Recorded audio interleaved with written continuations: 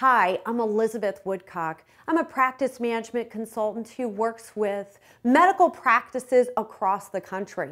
And I truly love patient portals, but I gotta tell you, we've gotta find great ways to ensure that our patients are enrolling in them. I love to be a little bit creative. We talk about a portal awareness campaign. And let's start off in our practice with a Hawaiian theme. Yes, indeedy, you're surfing the internet to a patient portal. Get everybody to wear Hawaiian shirts, all your staff and providers, with a button that says, "Ask me about," surfing the internet to our portal. And you'll surely get a lot of questions.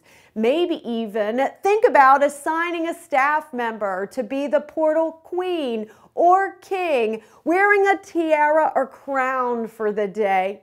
The staff member who has that privilege will surely get a lot of questions about the portal. What's the tiara for? And it's a great way to introduce the concept. You might also think about using a fun day like National Lollipop Day is July 20th. Consider getting lollipops, but don't just hand them out as is. Tape a little bit of an instruction about your portal to the stick of the lollipop, and you'll sure to find a lot of smiles from your patients. Another great idea, actually dress out. Dress out your practice, decorate it in a nautical theme. Yes, indeed, you can explain to your patients that you're celebrating not the porthole, but the portal when they ask.